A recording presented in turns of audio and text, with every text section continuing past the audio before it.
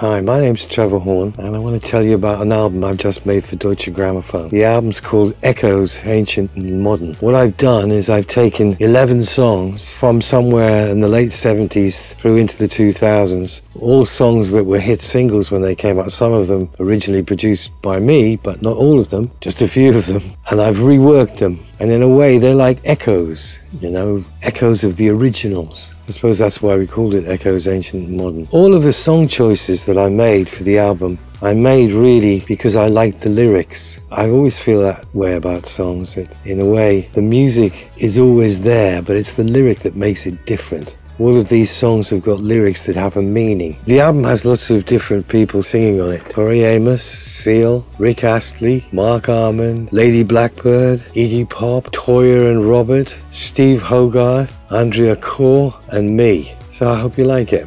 It's called Echoes, Ancient and Modern.